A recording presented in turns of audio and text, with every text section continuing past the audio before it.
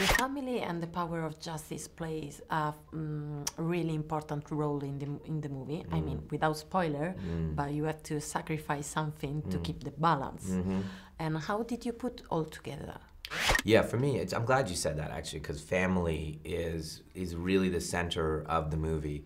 I try to make it the center of a lot of my movies. You know, I think that's where I come from. I think if I didn't, you know, have a family as an author, I probably would tell different kinds of stories. Maybe all my movies would be about bad dates or something like that. But No, but especially in this one. This one in particular, there's you know, focusing in on the 3 sets of families, and some of them are not nuclear families, but each one of their loved ones and that connection between them, and does it break, or you know, what is it like to have a loved one that may be a superhero? It was really important to me that they become one unit. I really wanted to tell the story through that love, essentially.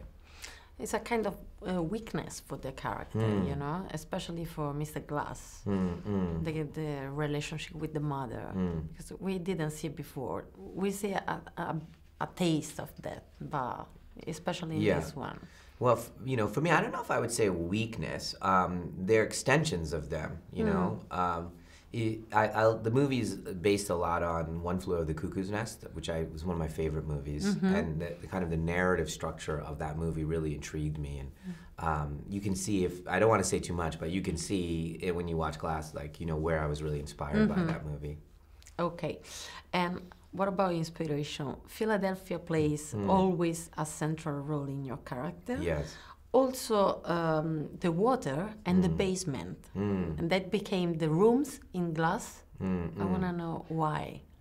Well, one, in terms of basement, I think, you know, just anything that contains and doesn't allow me to see something is great. So it doesn't have to be necessarily a basement, but a room, hospital rooms, or anything that shuts us, and then I can use sound effects or use your imagination. That's a big thing. And with regard to Philadelphia, the more specific you are as an artist, as a writer, the more powerful you are. So the thing that would be perceived as a weakness, that I don't live in Los Angeles and that no one's a filmmaker in Philadelphia, has become my strength.